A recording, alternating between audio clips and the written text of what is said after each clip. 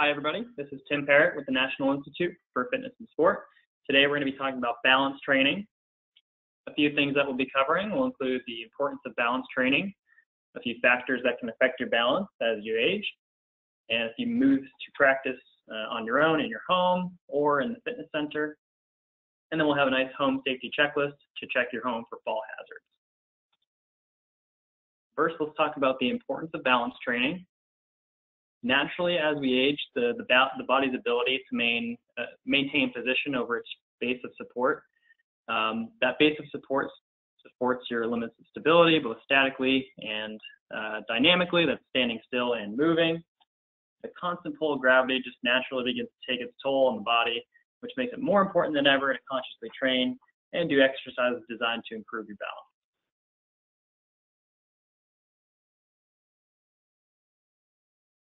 So diminished balance and mobility could contribute to increased risk for falls, which can then lead to potential fractures or injuries.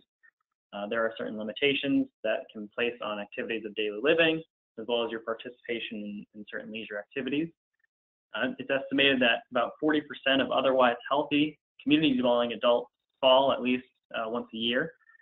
So it is something that affects quite a few people around us. Systems that affect your balance include your vision, obviously your eyesight. Beyond that, there's the somatosensory system, which includes the senses in skin and muscles, and the vestibular system, which includes the workings of your inner ear.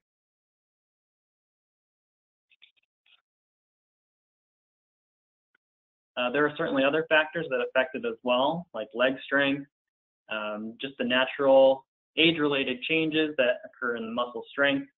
Are also associated with the degraded ability to maintain dynamic balance, walk, prevent falls, and move quickly. There's also ankle flexibility, which when you have inflexible ankles, this can cause an inability to perform certain movements that are necessary for daily activities like squatting, stepping up or down, that sort of thing. There's also tight musculature, which includes having tight muscles. This limits your range of motion, which can then contribute to more instability, especially when you're trying to maintain balance or standing still or moving around. And when you have these limitations, that can increase your risk for a trip, which can be leading to more injuries as well.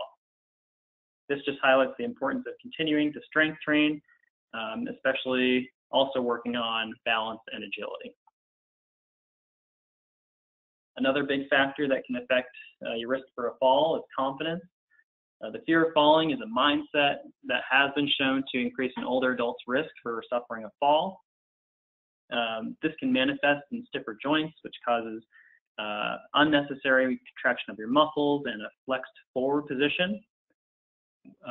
There's also the fear of falling that keeps you from moving. So when you're moving less, this also stiffens the joints, weakens the muscles, and increases your risk of a fall. After a fall, friends and family often compound the problem by encouraging folks to not walk, just stay home, but it is really important to keep moving and just make sure that someone's there to help you if you genuinely need it. Another big factor is posture.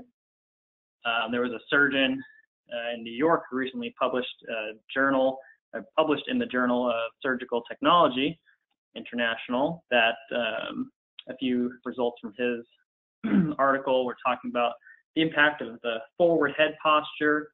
They say that the adult head weighs about 10 to 12 pounds in neutral position, but when you tilt your head forward, this just multiplies the force that's put on your neck, and it can equate up to 60 pounds of pressure on your neck.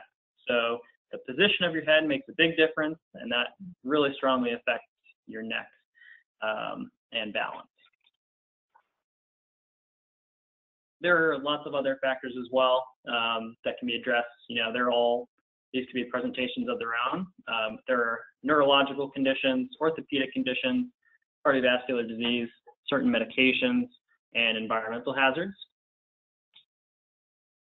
Let's touch on some balance training recommendations.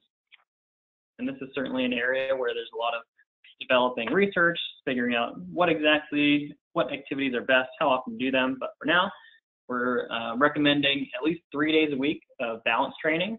The intensity, you're going to want it to be safe but challenging for about 10 to 15 minutes each session, and we're looking to do that balance training.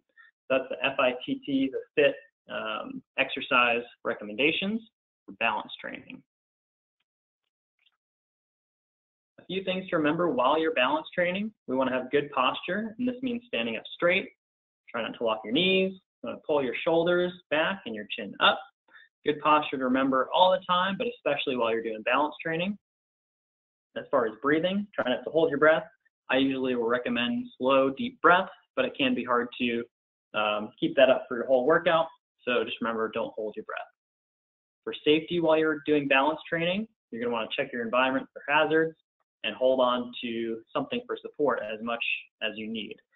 Usually, if you're doing these at home, you can do a nice kitchen countertop that's really sturdy, or a good kitchen chair, just something to make sure that you have a little bit of stability there if you need it.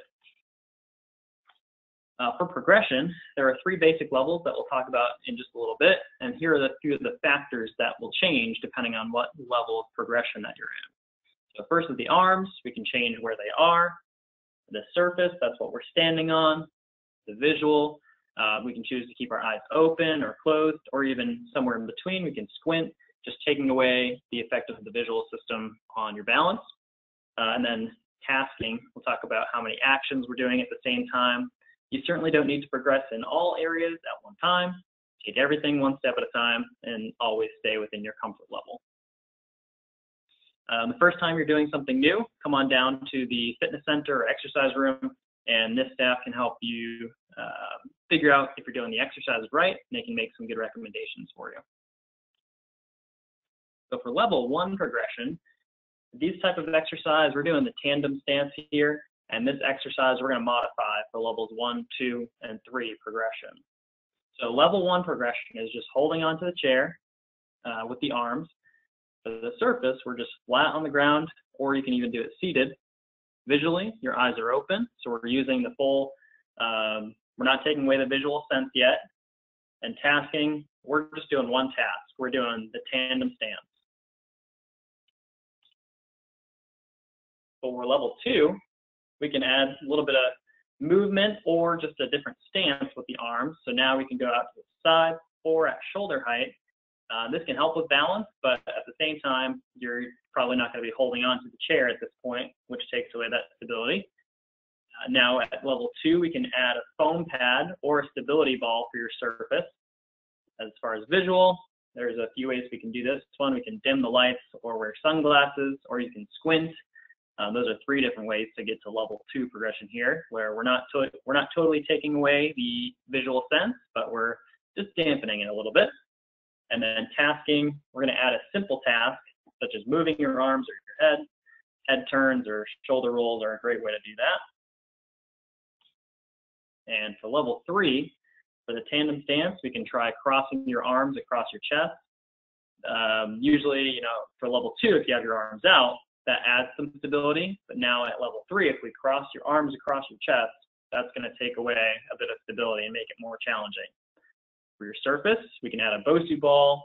That stands for both sides up. That's a product. Basically, half of an exercise ball that you can stand on. So if we're standing on a balance ball or something like it, the BOSU, it's going to be quite a bit more challenging. We can also use a foam pad or do this on one foot.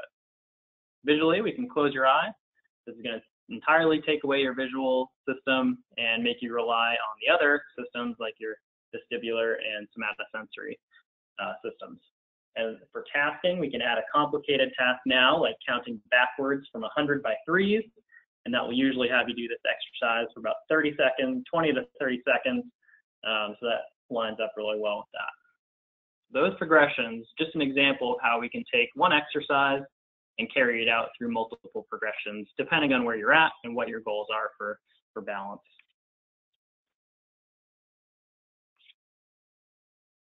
So this is another sample exercise here, just a simple balance stance, just standing up tall with feet shoulder width apart, or hip width apart, staring straight ahead, standing tall for about 30 seconds. So that's the level 1. Progression would be level 1 progression would be bringing your feet as close as possible together and then holding that for 30 seconds. For level 2, we're just adding some head turns slowly. And then level 3, we're going to cross your arms over your chest. And this is a pretty advanced exercise, so you're going to start just with about 5 seconds and gradually work your way up to 30 seconds in a row.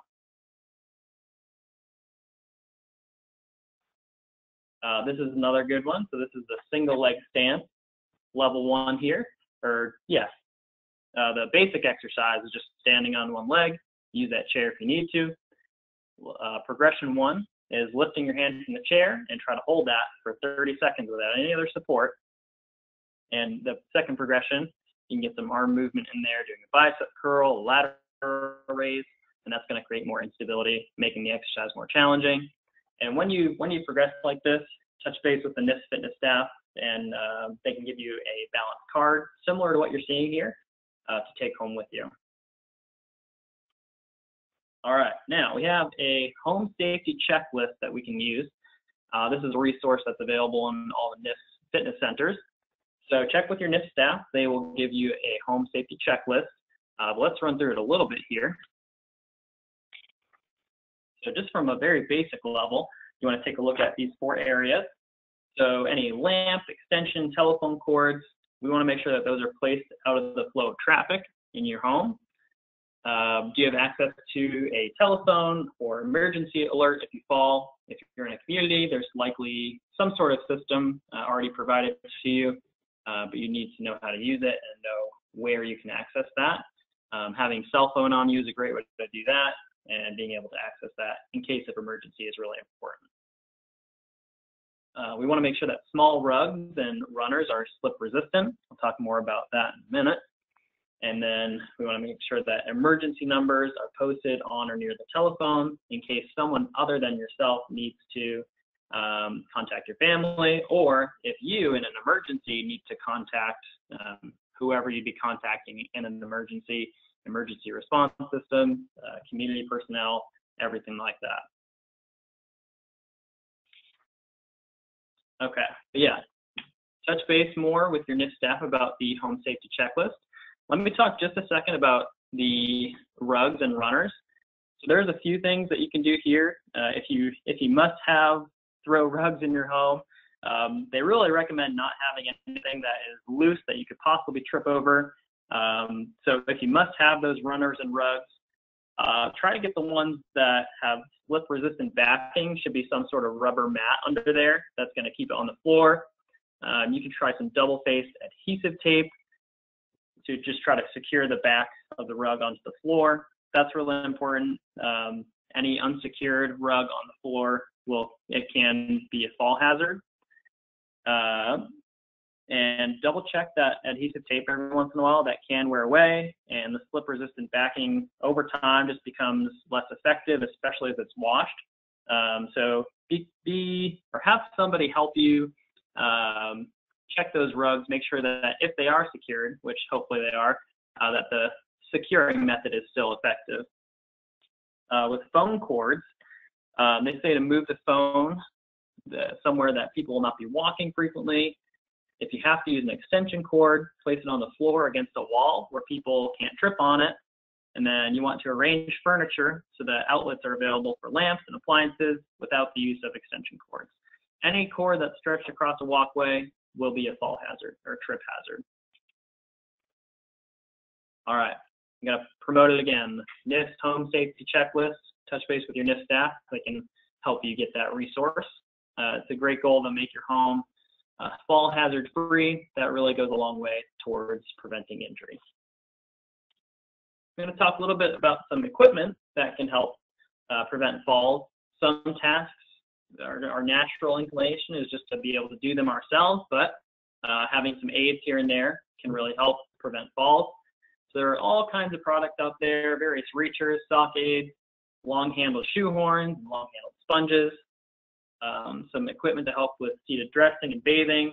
All this is going to help reduce the strain on your back and a blood pressure drop. Both of those things can lead to falls. We're trying to prevent that. In your bathroom, you can have a tub seat and handheld shower. These will have adjustable heights and can help reduce fatigue, and fall risk. Also don't want to have that shower too hot, depending on your medical history. Okay, so for use of ambulatory devices, walkers, canes, anything that helps you get around, well, we don't want to walk too far away from the walker, especially in a crowded group setting. You want to keep it close by, even if it takes up a little bit extra room. Height should be around wrist level. You'll probably see a whole range of people having different heights on their walkers, but we're aiming for around wrist level. When you're using an ambulatory device, try never to walk sideways. We always want to be moving forward. If you ever do have to move backwards, make sure you're never crossing your feet as you step back, but try to do that as little as possible. And then when you need to turn to sit down, make sure that you're fully turned around before you sit down. Again, create a firm foundation with your feet. Don't have them really close together or crossed over. That can lead to a fall as well. But use the resources that are available to you with those ambulatory and assistive devices. It's important to use what is available to you. So here are a few more resources for more information about fall prevention and balance training. NIFS staff is a great resource. We are here to help. If you're relatively healthy, but you'd like to work on some exercises preventing falls and improving your balance, we can help you with that. If you're just looking to get involved in some classes to improve your balance, we have tons of resources there. Every community is different, but we all have great balance classes. If you're interested in some literature about fall prevention, we've got that as well. Or if you just aren't sure where to start, give the NIFS fitness staff a call and we can help you with that, no matter who you are or what your ability levels are. So you may also have at your community a physical therapy team, and you would talk to them if you're interested in any physical, occupational, or speech therapy. You could go to them and you would come home after each session. So that's outpatient therapy. If you plan to have a joint replacement surgery in the next few weeks or months, you could stay at the health center to recover and complete your physical therapy. As far as NIFS fitness involvement with that, we can help you get ready for, or we can do like for repairment for a surgery, just helping you design your exercise program with that in mind. And then after therapy, we can help you continue a few of those exercises that you've been prescribed by the physical therapist to make sure that your recovery goes along very well in any of those cases. A few other people or a few other resources that you can get in contact with regarding preventing falls. All of these people have a role. So pharmacist, family doctor, ENT doctor, that's ear, nose, throat, the orthopedic doctor, neurologist, and plant operations, that would be the person at your community in charge of facility services or operations. Just don't wait until you're already having problems with your balance to start asking questions. Attacking the issue early can really make a huge difference in the years to come. Next steps. Again, I'm going to get back to the NIFS fitness staff here. We provide these services at every community. So we do a senior fitness evaluation. It's a free, complimentary 30-minute appointment with the NIFS staff. We're going to help you evaluate your fitness level, test cardiovascular endurance, muscular strength and endurance, flexibility, agility, and balance. It's a great test. It has been really effective for identifying not issues, but areas of focus for health and fitness that members can work on. We take a look at all of these things that I mentioned, and then we will design an exercise program for you. We call that an exercise prescription. It's a personal exercise program designed by the NIFS staff. It's tailored to meet your individual needs, goals, and abilities.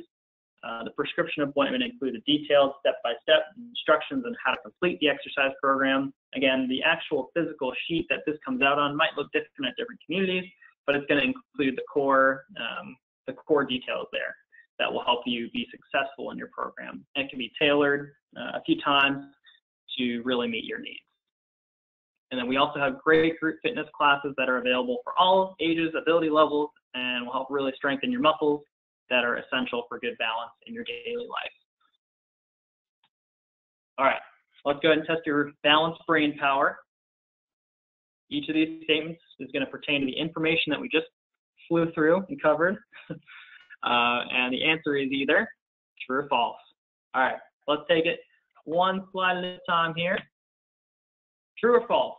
you are less likely to fall if you can stand on one foot. I'm going to give you 5 seconds here, folks. All right, my friends, that is false. The reason?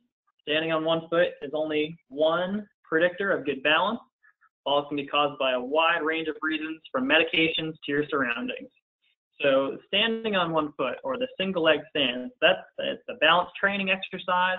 It's a balance test, but it's only one balance test. It's not going to be the only predictor of your fall risk. Next up, the less I move, the less likely it is for me to have a fall. True or false? 5 seconds. Alrighty, folks, this one's false also, because limiting your movement will have a very negative effect on your balance. That's just a fact. Muscles need activity and exercise to remain strong, and if your muscles lose strength, you'll have a lot more difficulties with your balance. Keep moving. Don't take the mindset of, if I just stay home and don't do anything, I'm not going to have risks of falls. That's just not true. You have to keep moving. That will help reduce your likelihood of a fall. True or false? Your inner ear plays a huge role in your ability to balance. 5 seconds.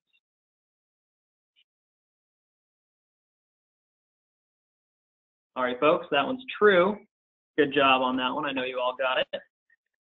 Our vestibular system, it tells us which end is up and which end is down. When we have disorders of the inner ear, it is very common to experience difficulty in maintaining your balance. When you're moving, that's dynamic balance, and when you're standing still in the static positions.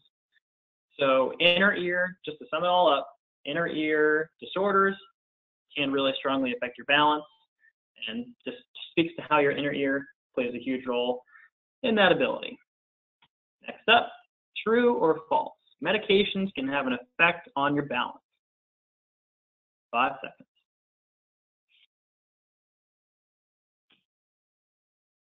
Okay, folks, that's very true. Medication can have a negative effect on your balance, and you always want to discuss any problems you might be having with your primary care physician. Usually we'll see this pop up with significant medication changes, so always be in open and honest communication with your healthcare providers, and that will help prevent falls as well. True or false? Having adequate lighting in your home can help prevent falls.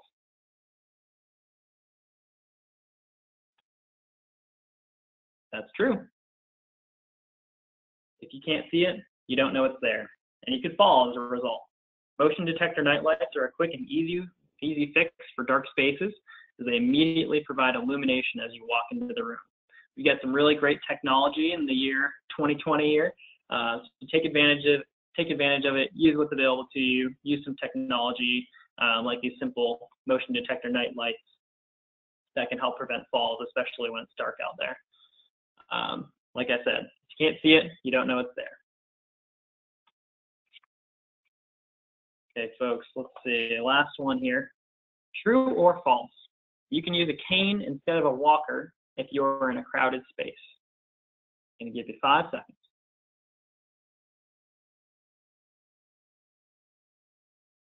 This one is false. If you need a walker, you need to use it at all times to remain safe. Be aware of your surroundings and proximity to seating. If you feel unsteady in a crowded space, it's probably a good indicator that you need to keep your walker with you. Don't worry about the people around you. You need to focus on preventing falls of yourself and those around you as well. Be aware of your surroundings. Any questions today?